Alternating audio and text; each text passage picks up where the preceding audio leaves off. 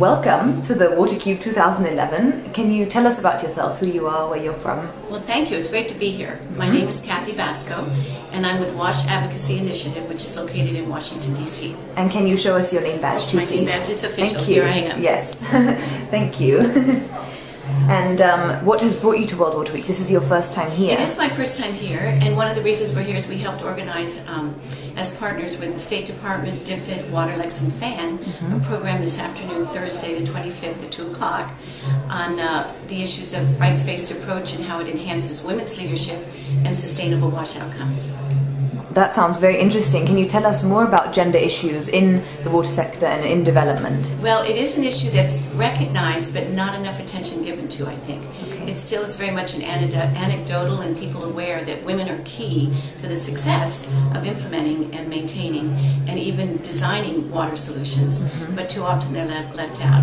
And one of my priorities is to raise more awareness on that, because really the women and the girls are the most disproportionately affected by the challenges of WASH, sanitation, and hygiene. And which areas of the world particularly does WASH work with, and which women in what areas do they Well, work? we work on advocacy primarily, which is to raise more awareness in the United States, but overseas as well, but primarily in the United States, and then to bring more resources and funding through our networks and convening and facilitating to the challenges of WASH.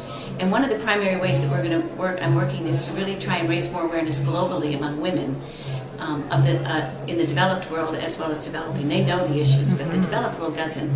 So I think there's a great opportunity now for a movement to bring more women to the cause globally. And how do you inform these women?